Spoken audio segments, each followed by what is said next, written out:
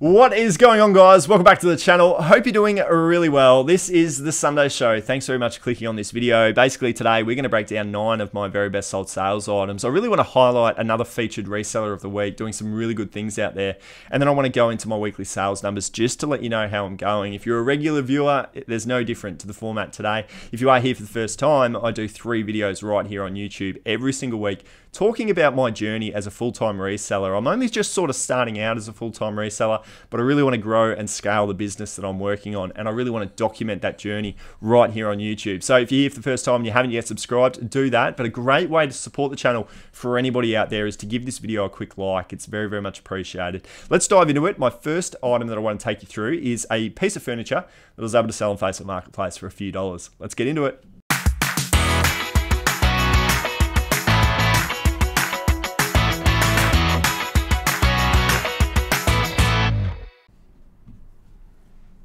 Let's start the episode with this black entertainment unit that I picked up off Facebook Marketplace for just $50, right in the blueprint of how I like to buy my furniture, nothing with any damage, and around the $50 price point. So I was really rapt to get my hands on this one. It did take a little while for me to actually get around to giving this one a clean and listing it on Facebook Marketplace, but I really do wish I did it a little bit sooner, because this is sold within the space of just 30 minutes. I bought it for $50, and I've gone ahead and I've sold it for $150. Now, there wasn't a lot wrong with this. There was no damage on it whatsoever. It was solid hardwood. It did have the old CD case to it as well, so there was a bit of old schoolness about this one, but sure enough, the person's come around within the space of just half an hour, and I've made $100 profit. I did actually document the way this sale went down on Facebook Marketplace in a video that I put out on Tuesday, so if you haven't watched that one yet and you are into selling on Facebook Marketplace, definitely go and check that one out. But this is really just a blueprint example of how I like to do my furniture: buy for $50, sell for $150, put $100 in my profit. So I was stoked with this one, and rapt to come away with a pretty good win there on the furniture piece. My only furniture sale of the week, so I was happy to get it. Next item up was a fun one. I went into the Adidas Factory Outlet Center about, well, it was about 83 days ago to be fair, and I bought these Adidas Alpha Bounce Plus U men's running shoes. Now, I do like to do a little bit of retail arbitrage. There's definitely a difference in the profit margins that you can get out of it. You're obviously spending a lot more money as opposed to a thrift store, so I always like to look for items that are 70% off their retail price, and then I try to list the item 30% off the retail price, and I take out the 40% profit margin. So an example of that was these running shoes. I bought them for $50, and I've gone ahead and listed them for $90, and in the end I took an offer on negotiation. They have sold for $80. But that $30 profit out of the $80 that the item is sold for works out to about a profit margin of 37%. So right in the ballpark of how I like to operate when I do retail is 30 to 40% of a profit margin is a pretty good result. And sure enough, I've been able to profit $30 on a pair of running shoes, which is what I always like to do, whether it's retail or whether it's thrifted. So very cool result there. Look, it did take a little while to sell, 83 days, but if you haven't done too much retail arbitrage, that's kind of the way I go about things. So I'm definitely realizing when it comes to Facebook Marketplace, there's certain items that can just go on to sell really well. There's almost like a list of bread and butter items for Facebook Marketplace that I'm slowly putting together. I might put out a video about it, just items that I know that I can put on a marketplace. I don't have to worry about the fees of eBay, and they just go on to sell. Certain items don't, but certainly certain items do. This is one of them. The boxing gloves and the focus pads. Now, these were really cool. They were hot pink color. They were in the local op shop for just $4, but I've sold quite a number of them now on Facebook Marketplace. These have gone on to sell for $30. I've made a $26 profit. They sold within the space of a month, so a really quick time frame. And I've just sold quite a number of them. So I'm always looking out for these in the op shops. People are looking to get fit. This is a great way to get fit out in the local parks where you're not having to pay for your gym memberships, or even if you are going to local boxing classes as well. The focus pads and the boxing gloves, you can make around $30 to $40 on them. This was a really good brand. The brand was Everlast, which is a good brand to look out for. So I knew I'd get sort of top end dollar, and $30 on Marketplace for these I thought was a pretty good result. Now, there's a bit of a story around this next item, which is why I wanted to put into today's episode, but these Converse women's casual shoes. Now, I do sell quite a little bit of the Converse brand. I just like to buy it. I think it's a good brand. It holds up. It can sort of last the test of time. So I'm always buying the Converse shoes, but it's the way that I bought these shoes that I wanted to talk about today. I put up a listing on Facebook Marketplace saying that I was in the market for used and new shoes, and I was happy to pay $5 for a pair of shoes. It was a tactic that I did to basically try and source inventory rather than going out searching for it. Have the inventory come to me on Facebook Marketplace. I did an entire video on it and I'm yet to publish it, so I should probably go ahead and do that. But it was a really successful day of going out and sourcing the items from the messages that I'd had come in, and these were one of them. And this was a guy that was selling basically 5 or 6 of his pairs of shoes that were all in really good condition that I could sell for upwards of $40 to $50 on Facebook Marketplace. He said he was comfortable with $5 each for the pair of shoes. So in the end, I've paid $30. This was one of them. I think it worked out throughout the day to a $4 purchase for every pair of shoes. And this one's gone on sale for $47.95. So a good little tactic there with the use of Facebook Marketplace to kind of reverse engineer what you're looking for and put it out into the world and say, I'm looking for used shoes. Do you have any? Because the inventory that I was able to get out of that day was pretty cool. And this was just an example of one that's gone on to sell. It's made my profit of $30.50 and it's sold within the space of 11 days. So just by changing the mindset of how I'm operating on Facebook Marketplace has caused me to obviously make this sale and get the $30 profit, which is always what I like to get with a pair of shoes. Here's another item which has got me thinking. We had these lying around the house. They were the Top Flight golf balls. Now, this was a brand new box and they were all individually packaged up. There were 12 golf balls and I've ended up selling these for $29.97. So $30 for 12 brand new golf balls. Now, that sale, it was in the space of 7 days. It's really got me starting to think, I've got a couple of local golf courses around the corner. If I'm able to somehow source through local op shops, garage sales, or even going out to the local golf course and getting my hands on some used golf balls, if I gave them a really good clean, I think I'd be able to sell them for about $1 each, maybe potentially even more, depending on the brand of golf ball. It's just got me thinking. I was really happy to see this sale come through in a quick space of time within the space of just a week.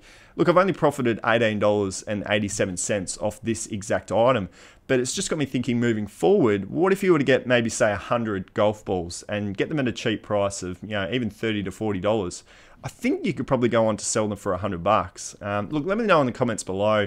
Have you guys done any golf ball selling? Is it a good item to put a bit of focus on? Because I really do think off that sale that I could actually start to put some time and effort into this and maybe make a couple of dollars. Hey, really cool sale this next one. A pair of Nike Hypervenom men's footy boots. Now, when I bought these in the thrift, I just knew that I was going to get a really fast sale on this at a really top end price. Look, space of 4 days, these Hypervenoms have gone on to sell for $57.50. Now, I've put in this little tab here that you're looking at that it was a cost of $5. I actually think it might have been a little bit more. I think it was about $10 to $12 from memory. But the average cost of goods out of that haul was only $5. So that's why I've put that in there. The postage was $7.20. The fees were $7.48. So I've profited $37.82. A little bit more than what I'd normally like to profit on a pair of shoes. But look, obviously the footy season is just around the corner. So that's why I talk about footy boots a lot. Obviously year round, they're a great item. But if you can really focus your time and attention into that space over the next 4 weeks, hopefully you're going to get some pretty good results out of it. So these white Nike Hypervenoms, the footy boot category, $57.50 from a sale price is a pretty good one. Now guys, I put this item into a What Sold video about 2 weeks ago, but I wanted to put it back in because I've sold yet another Reese plumbing t-shirt. Now, I've sold, well, first of all, I bought 6 of these in an op shop. They were all in basically like new condition. I don't think they'd ever been worn. I've bought them for $5 each. I paid $30 all up, and I've listed every single one of them between $42.50 and $45 each on eBay. Now, after 16 days, I've now sold 4 out of the 6 t-shirts, and they've all sold without an offer. Full asking price of either $42.50 or $45. Now, this one was a women's shirt that I sold for $42.50. I've ended up profiting $25 basically off this Reese plumbing t-shirt, and it's not for the first time. 4 out of 6 have sold for, I've made basically $100 profit on these Reese plumbing t-shirts. They are a real bolo item and really unassuming when you're in the thrift. You probably wouldn't think that there would be any money in these if you're just scrolling through the rack, but they do go on to sell, and they sell fast and they sell without any negotiation. They just move. So I thought I'd put it again into today's episode because if you do find it, grab it. I've made $25 on a t-shirt, which is just ridiculous. Another example here of just having a look around the house for some items that you no longer need. And I've got my sister to thank for this one because this is a pair of her Lunar Racer running shoes that she no longer needed. They were in very good condition. She's a bit of a sneakerhead. She's got quite a number of shoes and she no longer wears these. She said, whack them up on eBay, see how you go, take the profit. So I'll put these up for $43 and that's what they've sold for. The fees and the postage, again, there it is, my profit of $30, just how I like to operate. They've sold in the space of 41 days, so they did sit around for a little bit, but look, you can't really go wrong with a pair of Nike shoes, and if I'm able to profit my $30, I'm always happy at the end of the day. So these have moved pretty well. Look, I wanted to put it into today's episode, more so for the fact that it was just an item that I found lying around the house. So if you are just getting into the reselling game and you kind of want to learn the ropes, I would always say just start by having a look around the house, find some items you no longer need, and then put them on a Facebook Marketplace, because then you also don't have the fees to worry about, and then you can sort of grow into putting it into eBay and then dealing with the postage and the rest that comes along with it. But awesome little find there, found it lying around the house and then pushed it for $43 on eBay.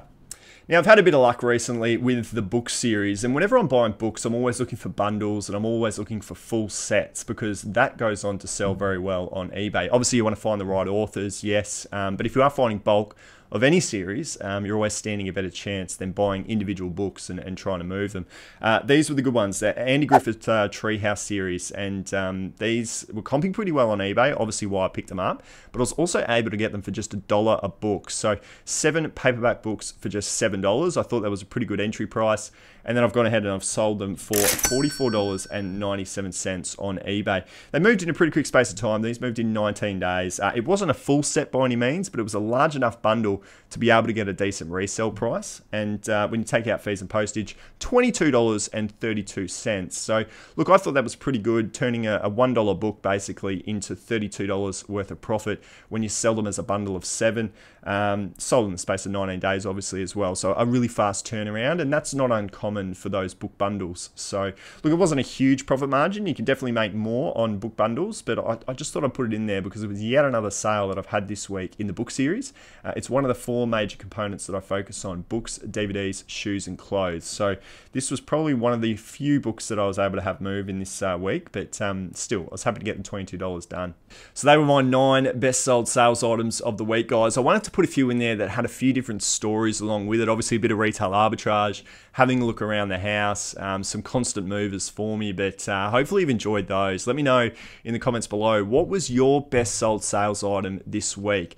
We go into the next segment now, which is our featured reseller of the week. And I really picked those off basically what you guys put in the comments. Let me know in the comments what is your best sold sales item. Let me know what you sold it for, where you bought it. A bit of a story. It'd be very much appreciated. We've got one today, which I've really wanted to do for the last couple of weeks. And finally, we're able to include her in this week's episode. Bron Bowman, she goes by Manic to Mindful on YouTube. She's got an awesome YouTube channel. I watch all of her videos. She's pushing the 500 subscriber mark. And she's been really heavily focused around book selling, but I think she's pivoted into clothing a little bit more and a few other bits and pieces, but she's an absolute guru when it comes to selling books online. She's also a local Gold Coaster as well. She's just around the corner from me. So Bron, we do really need to go out thrifting at some point soon, but she's got a really cool item that I wanted to highlight today as our featured reseller of the week. I'll whack it up here for you to have a look at. It was the Secret Book of Gnomes that she's found. So she's a mad bookseller, and this one, like I had with my tree story book that I spoke of just a minute ago, this is the high-end profit that I'm speaking of. She's gone ahead and she sold this one for $120 plus $30 postage. So I'm assuming when you take everything out of it, she's made $100 worth of profit here. She's bought them for just $8 in a local op shop. Now there's 50 books there, so to get them for $8 is an unreal result as it is. But she did say that they actually only just hit the shelf the minute she walked into the op shop. So I think timing was probably the most crucial aspect of this one. She's been able to nab them straight away, and she's made $100 worth of profit. So just an awesome result there. Well done, Bron. I know you're moving into other things, but still focus on your books because you obviously do a very good job with it. So I thought I'd highlight you in today's episode. Go and give her a sub on YouTube, Manic to Mindful unapologetic documentation of how she goes about things. She just doesn't care what anyone thinks. And I think that's a really, really cool thing about her. So I do love watching her videos. Go and check it out. Give her a sub. Let her know that I brought you there. And yeah, enjoy her content. Well done, Bron. Great sale. Thought I'd include you in this week's episode. All right, guys, let's have a look at the weekly sales numbers to let you know how I'm going. We're looking at February 8 to February 14. Let's pull the table up. Items sold 36 this week, which is a little less than what I've normally done of recent weeks, but the cost of goods was $317.30. Total sales this week, $1,164 with a profit of basically $850. Now, I always like to hit around $1,000 in profit, so I am a few dollars short this week. Profit margin of 72%. So I think a bit of retail arbitrage and a bit of furniture selling has brought that profit margin down from a thrifted profit margin of around normally about 80%. Last week, it was mainly thrift items that I sold. I hit an 82% profit margin. Retail arbitrage and furniture brings it down to 72%. So I'm not too disappointed there. I know why that has dropped slightly, but still 72% is not a bad profit margin. Look, this week's been an interesting one. The start of the week, we were flying. We were going gangbusters. The numbers were high. It was looking to be an all-time week. And then from about Wednesday, Thursday, Friday, Saturday, and even so far today, I've not seen a lot on eBay come through. It's been very, very quiet. We're talking maybe 2 or 3 sales, and I'm normally averaging about 7 sales a day on eBay at the moment. So I'd say my sales have probably been cut in half over the last 4 days, which has been very frustrating. But I don't think you can really go ahead and change too much. I think you've just got to stay to your processes, hope that you get a 15-odd sale item week or sale item day over the next few days to sort of balance it out. But I think this week I've probably done a couple less listings than I would like. I think I've probably averaged around 12 listings a day, and I do need to be doing about 15 a day. So I've probably dropped the ball there. I've listed every day, but I've probably just done a couple less than what I want to do. So maybe that's the reason why I've dropped a little bit in my weekly sales on eBay. But I'll need to get back onto it. I'll need to make sure, priority for next week, 15 listings every single day, no matter what. And we'll see if that changes anything. But look, you're not always going to get the all-time weeks. You're going to have the bit of a dip, and this week it probably has been a bit of a dip to get to where I need to be. It needs to be upwards of $2.5 grand every single week. So I'm probably half of where I really want to be based on what these numbers were this week. So there's a lot of work left still to go. I've really got to look into buying more items off Facebook Marketplace. That's kind of dropped off a little bit. I've really just relied on thrifting, and that is a great space to be, but I really do think you got to diversify. I've got to do a wholesale deal. If anyone out there has any wholesale opportunities, I'm ready to buy. So let me know in the comments below or DM me on Instagram, because I just need to buy bulk. And then the other thing is obviously, no, that's everything. Facebook, wholesale, and then just keep thrifting. So yeah, plenty of work, plenty of learnings still to come. So hopefully you're enjoying the journey, because that's what I'm trying to do here with this YouTube channel, is just document every step along the way, show you how it goes for me. And hopefully as I learn, I can help you guys learn as well. That's sort of why I'm doing it. But if you've enjoyed this video and you are still here now, remember to hit that like button, because it's a great way to support the YouTube channel. I cannot thank you enough for that. Also can't thank you enough for your general support of the channel. Any comments, likes, watch time, it is incredibly appreciative. So thank you very much. Hope you've had an awesome week of selling yourself, and your numbers are doing a little bit better than mine.